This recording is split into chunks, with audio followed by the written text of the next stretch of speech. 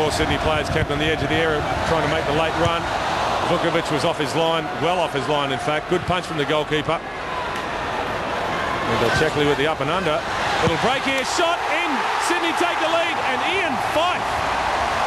What a rocket from the Sydney defender, and against the run of play, the champions get themselves in front. Well, what a strike from Ian Fife. Smashed it with venom. And the touch was just a hopeful ball back in as the corner was cleared from Alvin Checkley.